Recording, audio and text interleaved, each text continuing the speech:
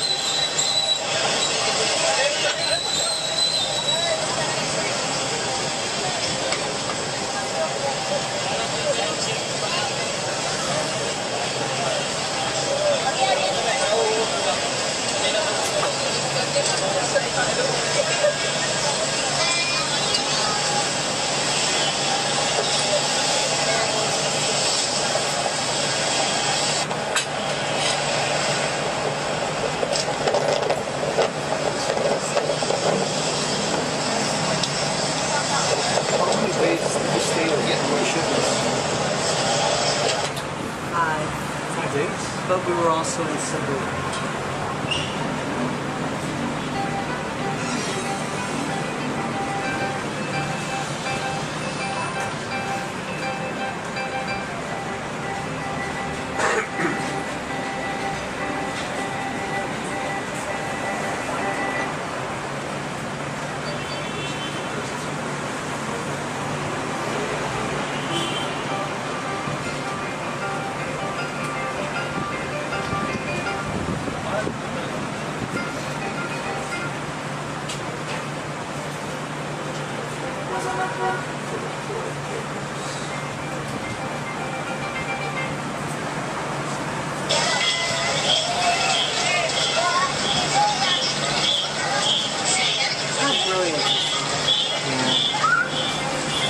Children are amazing.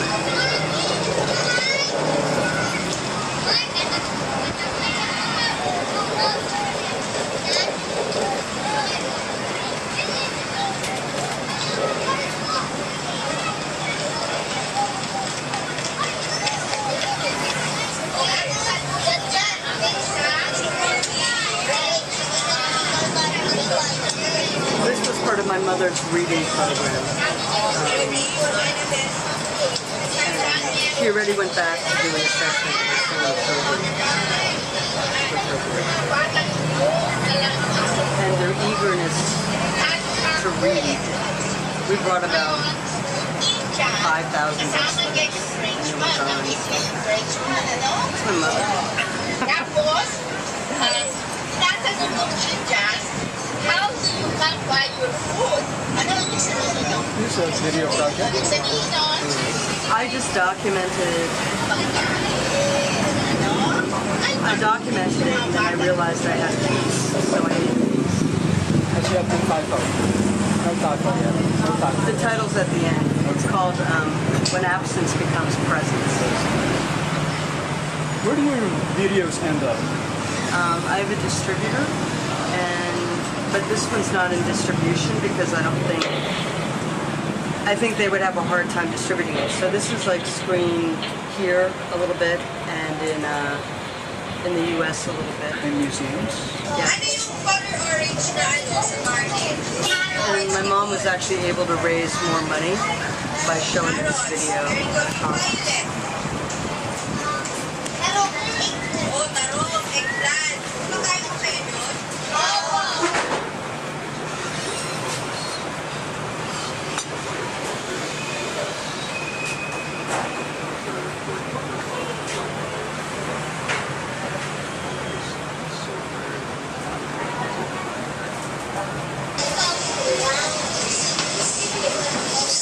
workshop that Karen Flores and I did, and we just asked them to tell a story. And this is in Cebu.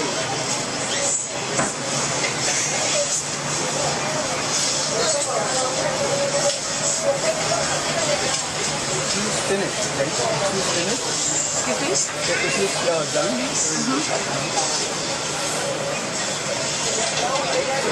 Cinema verite.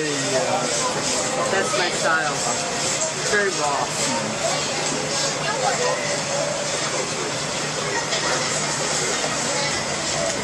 And I edit very intuitively.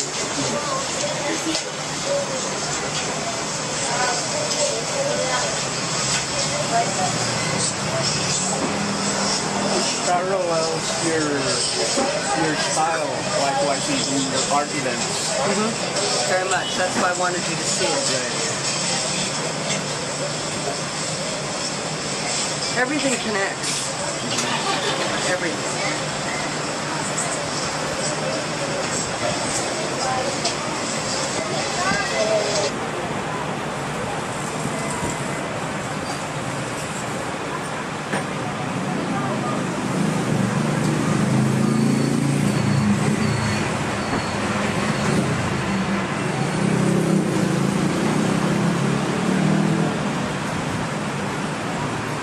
Most of the elements in your art events become radically yours. Like, for instance, the barter element in the Markets of Resistance. Do you find yourself owning that as well? What do you mean owning that? Oh, like it also becomes a rallying cry. Yes. I mean, and I only kind of understood that after, like when, through a mutual friend, a group of tenant farmers who are organic farmers wanted to meet with me about seeing if they could set up a barter trade for their crops. You know, and everything's really bad timing. I mean, I don't think I've recuperated from just doing the Markets of Resistance in Baguio. I mean, it really took a tremendous amount of life out of me because a lot of people were coming up to me, thanking me, especially the indigenous people in the market, and some people questioning your intents as well. Questioning in the sense of like, so for those people who wanted the markets to be taken down, like they said, you know, why do you want to do this? It's so ugly here. Why would you want to have an exhibition in the market that smells? And we want to tear this all down, you know, and you know, I actually at one point just waved some guy away because I was like, why are you asking me such a stupid question? And I just refused to answer him because I thought, you know, markets for me, and I've always been drawn to markets everywhere, every country I can go to. Because in the US we have like these trendy markets now. Yeah. In the cities, they have like organic markets, like things where it's very expensive, and it's trendy, right? And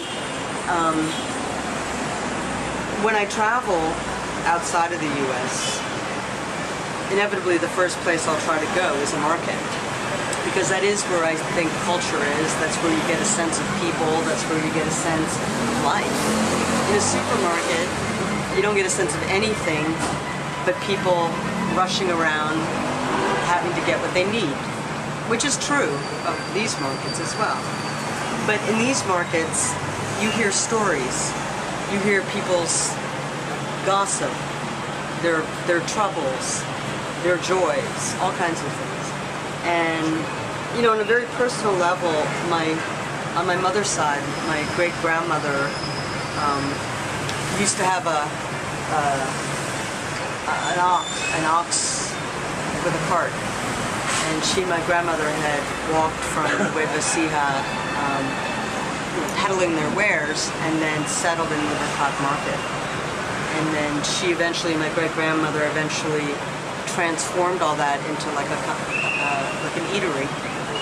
But my great-grandmother, my grandmother, who was quite a character, she like hung out in Divisoria. That was like her fiefdom, you know. I mean, she, you know. And so I think, without even knowing it, I think it's like in my blood somehow, and that I've just always been drawn to markets, and I've always felt that it has a element to it that's a lot more honest than supermarkets. You can trade. You know, like, I was hearing all these stories about my Lala, about how, like, people, you know, if you need eggs and you have pork, you figure out what's the equivalent that you need. If you have something, and, you know, it's like that. And I know, like, with my friends and I, you know, if I need a little bit of money, one of my friends will hire me to do research, right? So that's the trade, right? It's things like that, and those are, you know, those are things that I continue to do. Aren't you sometimes irritated that some people would zoom in on an element, like, for instance, with the markets? A lot of people on Facebook would zoom in on the barter thing and make a big issue out of it, and not forget about the other things. Well, unfortunately, and I don't know where on Facebook you're seeing, because I haven't been able to, I haven't actually gotten a lot of feedback personally about it.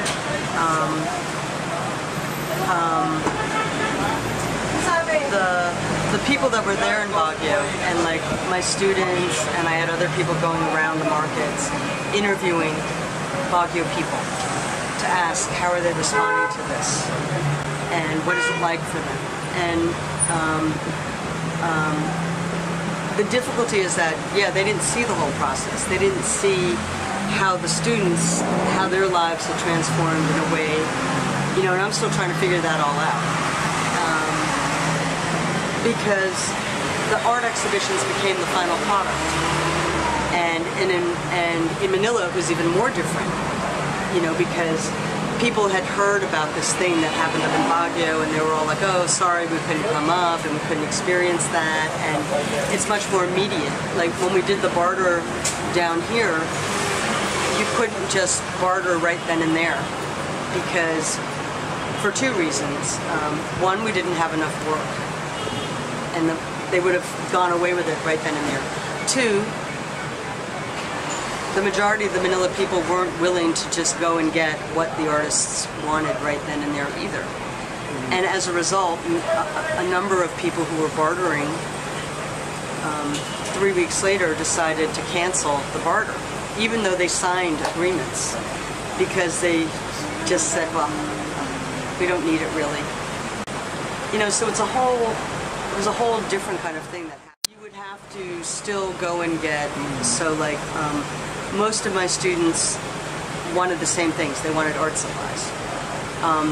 Interestingly enough, a lot of the Baguio indigenous artists that participated, they wanted electric drills. They wanted things that they need to work with, and they did get that.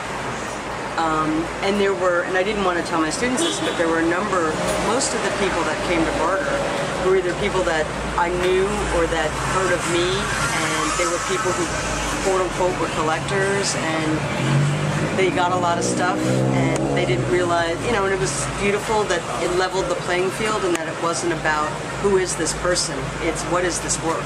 So you don't mind that some people would treat it more like an economics thing, then some people would treat it more like an anthropology thing, and then some other people would treat it like an entirely art thing. You're not worried about it. It's not that I don't mind. It's just you can't control that. You know, I mean, you can try to put it out there so that other people can try to understand. I mean, I had wall text, and it was very frustrating. I had pamphlets, and so many people didn't read. And I can't control if a person wants to read or not. You know, I can make a flippant comment, you know. So it becomes a part of the thesis as well. Yeah, I mean, look. There's a point when you put anything out in the world, you have to let go. Yeah. Right? And that's why the process is more challenging and more interesting for me because it's more profound. The exhibitions, yeah, they become whatever they're going to be, and you can't control it. If somebody wants to interpret your art in one way, it may not be the way you might have intended it, but what are you going to do? Say to the buyer or the viewer, hey, you misread this, so don't buy it or don't look at it.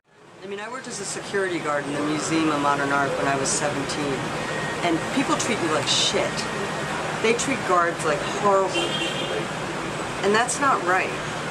You know, I mean, it was amazing to me, and the artwork itself. You know, like, but you can't help that. That you have to look at the history of art and you know, capitalism's relationship to art. I mean, who started collecting? Monarchies. You know, I mean, churches, religious people. You know, I mean, so you have to look at all these other things versus art that's for utilitarian reasons and that have function. You know, and I think the best I could do was generate bring out, draw forth all of those contradictions. You don't consider yourself in the academic sense postmodernist or post-structuralist, wherein the scattering of readings, the openness of it all, is part of the intention. Yes, but Jojo, I'm not going to put those labels on myself. You just did. But the way that I've always felt about theory is you take it in. Obviously, there are many theories and philosophies that have affected me, and I've absorbed in my system, and I use them. And that's where the function of theory is. If you can't use it, throw it away. I think it's very important to do, kind of take yourself through all those movements, right? So whether it be going from Althusser and signs and semiotics and all these things, and then looking at structuralist thinkers. I mean, there are people who definitely influenced me for sure. And then deconstruction, all these things. Yes, did they, I think it's more unconsciously than consciously. Like when I set out to do Markets of Resistance, when you look at my proposals, it's clear that I'm thinking about certain things. Okay, it's very clear, or, you know, on a theoretical level. But you're also open to variations as it goes along, as it progresses. Oh yeah, I have to be, because that's where it's organic. Even to the extent that everything you said in your proposal was took a 180-degree turn. No, it wasn't a 180-degree turn. Okay. In fact, where I think aspects of Markets of Resistance fail is I don't mean in terms of having fulfilled the direction that you wanted and having failed in that direction, but in terms of being surprised by veering towards another direction. Oh, of course, because what you write on paper is never what happens in life. What you write on paper, you can try to achieve as much of it as you want. And for instance, I wanted 6 market stalls. I wanted the Muslims involved. I wanted the market stalls where the Chongays were also, you know, the Muslims who had migrated to Baguio. And you know, there were so many things that were beyond, because we either couldn't get the permits, a lot of vendors didn't want to participate. It was difficult for, you know, people got very frustrated with the way I was presenting the project because they thought, yeah, in some ways, like if I'm talking to my indigenous friends, and they were all like, oh, let's just get drunk, let's just get stoned. Why do we have to talk about these things, And I'm like, because I need you to understand. But I realized too that, and it was frustrating because that was like my American self kind of saying, I understand the cultural differences, I understand the difference between spatial and temporal, but nonetheless, when you're having to orchestrate it and you're responsible for other things and you have to write reports and this and that, it got frustrating. And because I was on a timetable and I couldn't move certain things, and so there are things where you have to roll with these things, right? And I wanted one of the stalls in the heart of Mindsview Park because that's where all the tourism is, of the foreigners, of the Filipinos, of everybody. But a vendor would say yes. The next day a vendor would say, well, what you're doing isn't art. And that was also interesting. I wish we could have gotten that on camera because I wasn't there, but what this one vendor said to Kauaian and this guy Rocky Kahidan, who was Bontokagoa, he said to them, why are you replacing our goods? Because what you're doing isn't art. What we're doing is art. So you see, there are those kinds of contradictions, and what I can do in film form and in book form is draw that out.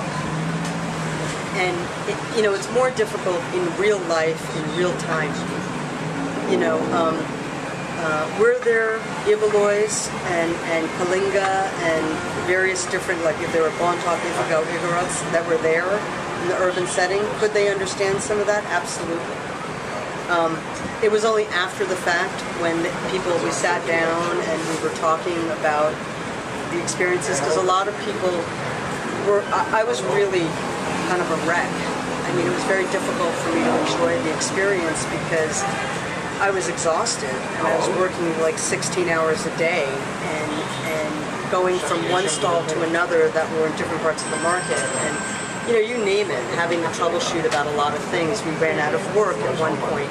So the theme and the topics were no longer being addressed. And what are you going to do, shut it all down? So there are all kinds of variables that you have to be open to and allow those things to just happen. Become part of the event. Absolutely. And, I was confronted with a lot of things in my personality. And your personality? My personality in the sense of, because I've never done a project like this. I've done many different kinds of projects where I've worked with communities, like when I was in Laos. I'm working with kids and teaching them how to do a 2-camera documentary, 5-minute documentary, and they've never seen a video camera before. And I can't speak Lao or French, and I'm communicating through photographs and through stick drawings and through just handing them the cameras and going, let's go for it. Can I ask you a hard question? Now, I'm sure any question you're going to ask me is not that hard. Filipino intellectuals might have this tendency to accuse any film artist as being a neo-colonial element. Yes, I get that. You get that a lot. No, I don't get that a lot. Okay. When I started Market Services, it was a question that I raised to the people I was working with. I think that knowing a lot of Philam scholars, and very early on, when I even, I've only experienced that personally once, okay? I don't get defensive about it. I won't, because I understand it. And I understand how if people don't know you, and people don't attempt to have a conversation with you, or if they don't look at your work. Or they're haughty in their own... Whatever, they have their own issues, right? And am I a privileged person to be able to come here and do the things I do? Yeah, I am.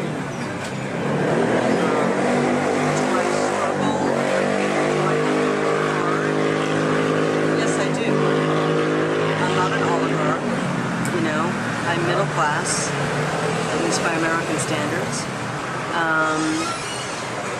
You know, and that goes back to this judgment thing. I mean, we're judged constantly as minority Americans. And as a child, I learned very early, judgment does not help. So I can't stop somebody from judging me. You know, one thing that I do get a lot is, why won't you speak Filipino? You know, if you spend all this time here, if you do all these projects here, why don't you speak the language? And it's more complicated than I can ever express why I can't speak the language. And it's very painful. And it's actually one of the reasons why I won't be staying in this country. I won't be living here anymore. I'm going to be coming back and forth. And it's not entirely because of language. I mean, I go out into remote areas. On the other hand, there are people who take advantage of that position. What do you mean? Instead of approaching it as a letdown on yourself, you approach it as not as a liability, but as an advantage, as a tool, wherein you could push yourself upwards. You know? Well, if a person wants to learn English, then that's one thing. You know, I mean, I've tried learning Filipino at least 15 times. It's probably helpful in the corporate world, but not in the kind of art that you're doing. What? You're being unable to speak the local language. You lose a lot. I mean, I'm doing a project in the Corrietas right now, and I've been going into rather remote areas, and they speak dialects that no one else can speak. So, you know, my friends that are lowlanders that are, you know. It's also ironic that a lot of people who speak the language are less interested in the interest of the community than you are. Well, because it's not just about verbal language. It's about human language. And you don't always, if you're in distress and you're in a foreign country, or even in your own country, you know, there was an incident where this man was coming up the subway, and it took me a while to, he was Asian, and we couldn't figure out what language he spoke because his head was bleeding so badly. And nobody would stop to help. So I did, and, you know, and I kept screaming and yelling, can anybody speak Korean? Can anybody speak Chinese? Can anybody speak certain dialects within Chinese, because the neighborhood that I lived in, they speak these different dialects. And his head was bleeding so profusely that, like, head wounds are really bad. So my arms were like covered in blood, and I just kept trying to put the pressure on his head because his brains were coming out. And nobody would do a thing. Not one person. So this friend that I was with asked me, why are you doing this? And I said, I'm a traveler in foreign countries all the time. And I would hope that somebody would have the empathy to want to come to my aid instead of letting me bleed to death. And it's really that basic. You know, it's really, language is not always verbal. That's a perfect example. Language is something beyond that, right? I mean, of course, does it inevitably help to know how to speak somebody else's language? Absolutely. But it isn't just about that. It's about human relationships. It's about empathy.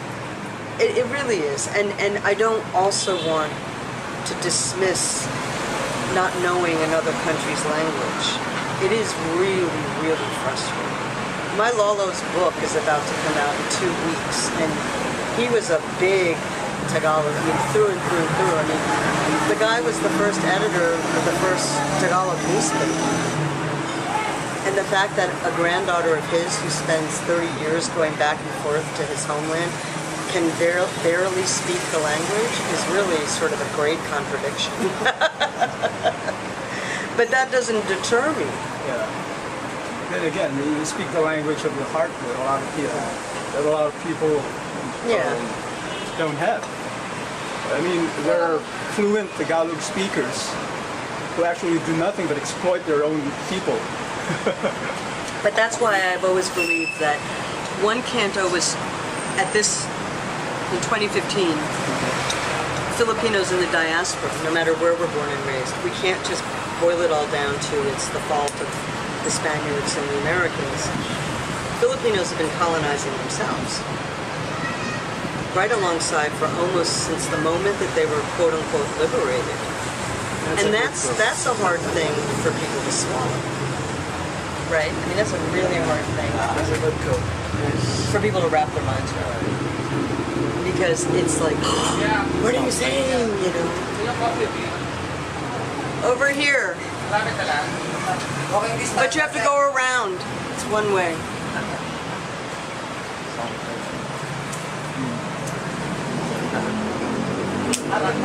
What's the matter? That was a good soundbite. Do we still have enough? Yeah. So what are you guys planning on doing with this anyway? Have you gone to our I've only okay. I have to be really.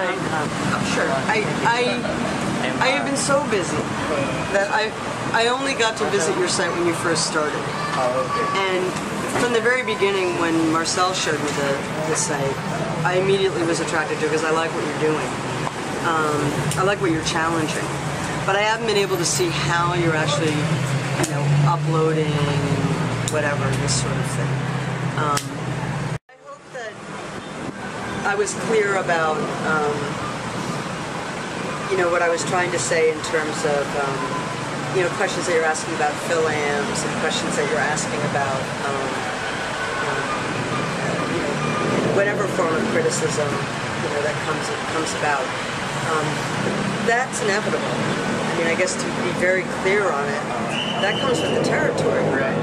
No matter who you are, right? No matter if your project is a project that feels new to somebody, those questions and those comments and the criticism will always be. And also because with a title like that, you can't avoid, you know, it's to provoke too. So, you know, I have to be, as the maker, I have to be responsible for that. I can't answer. Oh yeah. I mean, you know, I've been at this for so long in my life that I've been, that's why I said any question you ask me, it's not that I'm necessarily so comfortable with addressing them. Would you want to discuss some political resistance to your existence? So tell me what you've been hearing, because that's what I'd like to hear. You know, I'm not going to crumble, Joe. Local government, sir. None of those. What do you mean? Was there resistance from the local government? No. Not that I'm aware of. What do you think was the reason for that? You know, somebody expressing his desire to tear down the exhibition of the... No, they didn't want to tear it down. Oh. They asked, why would I want to do a project like this in the marketplace when it's so ugly? The market's dirty. The market smells. Why would I want to have exhibition stalls there? Why wouldn't I do it like somewhere else within Baguio City? He was from one of the Ibaloy families who owns a lot of land. Owns a lot of Land. Yeah, I mean, I've been asked actually from various different people. I mean, even I went to the art fair opening and several people asked me if I would consider doing this at the art fair or in Manila. And I said no. It's different. And I wouldn't consider, maybe I would consider Nepakim art because I used to live, my family home is right there. And I used to go every Sunday with my elders to market. And that's the only market that I would consider maybe doing something like this. But Manila's such a different animal, and it really is about Baguio because it has to do also with tourism and indigeneity and the way that indigenous people are forced to have to sell their culture in so many ways. And it's very complex. It's a very, very complex system, and it's not about judging them for doing it. They have to survive. I mean, if you go down to Mindanao, where they're weavers. This is Zamboanga. I'll get it in a second. But the last time I was there, I was very saddened by the fact that whoever their middleman is has been telling them to just make sarongs with dolphins and full moons and butterflies and all the stuff to sell in Boracay. And these weavers are amongst the oldest of weavers. Their work is so fine. It takes them a very long time to be able to do this. And like in many of the indigenous cultures, they can no longer survive based on their products. And go right now to Megatrade. I was there yesterday, and DTI is putting forth the non-indigenous weavers in a way that is detrimental to the weaving communities. And I went to visit a lot of the weaving communities in Ilocos, and the Tingian women, that's a whole other can of worms, but it's why part of my other response to that man was, well, I am working on another project that is, I'm not going to say a follow-up to Markets of Resistance, but it's what my friends and I learned from Markets of Resistance, and where I feel there's only so much an outsider can do. All we can try to do, or me as an individual who cares about certain things, is to try to plant seeds when you have no money. And how do you do that?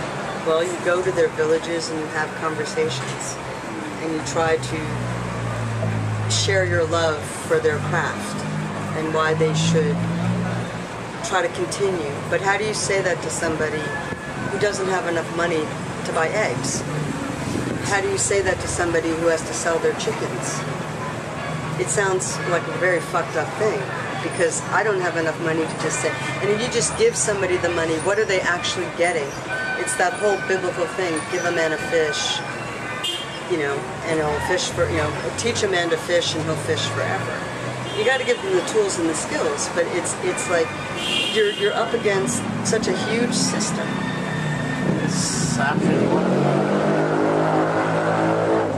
Well, look, I'm a consumer. I have some really nice things. I don't make pretend that I'm a walking, talking contradiction myself. I just don't want to be a hypocrite. I want to be honest about it, right? I mean, I am not somebody who's opposed to the art market at all. And I think for me that was sad of certain things that came back to my ears about some people thinking that I was against the market. And I'm not against the market. I think people need to understand the difference between art practice and business. And if a young person is only going to make art thinking I'm going to be so rich and whatever, no, I've watched careers rise and fall. And the Philippines is different. The Philippines, it is a very, very different system than the international system, because the market here doesn't need the outside world to sustain. It doesn't, at least not right now, from what I can see. The market here is rotating around interests that are internal to the country. But what I still find unfortunate is that there's not